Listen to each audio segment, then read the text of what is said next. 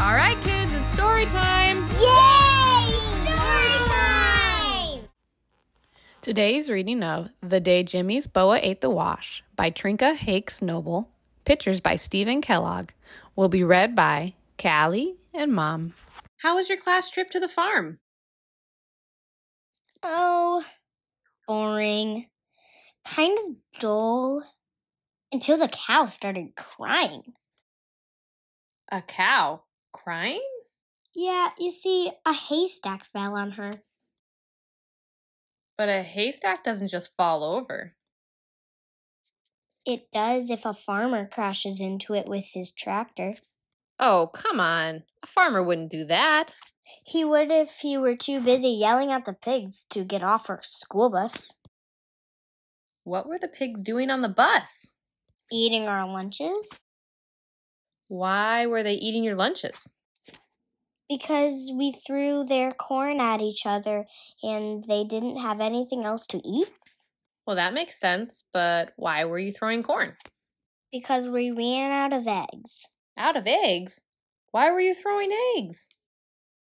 Because of the boa constrictor. The boa constrictor? Yeah, Jimmy's pet boa constrictor. What was Jimmy's pet boa constrictor doing on the farm? Oh, he brought it to meet all the farm animals, but the chickens didn't like it. You mean he took it into the hen house? Yeah, and the chickens started squawking and flying around. Go on. What happened? Well, one hen got excited and laid an egg, and it landed on Jenny's head. The hen? No, the egg. And it broke. Yucky. All over her hair. What did she do? She got mad because she thought Tommy threw it, so she threw one at him. What did Tommy do? Oh, he ducked and the egg hit Mary Ann in the face. So she threw one at Jenny, but she missed and hit Jimmy, who dropped his boa constrictor. Oh, I know. And the next thing you knew, everyone was throwing eggs, right? Right. And when you ran out of eggs, you threw the pigs corn, right? Right again. Well, what finally stopped it? Well, we heard the farmer's wife screaming. Why was she screaming?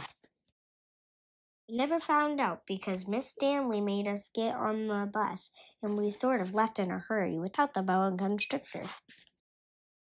I bet Jimmy was sad because he left his pet boa constrictor.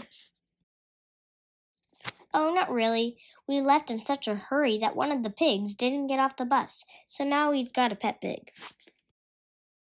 Boy, that sure sounds like an exciting trip. Yeah, I suppose if you're the kind of kid who likes class trips to the farm.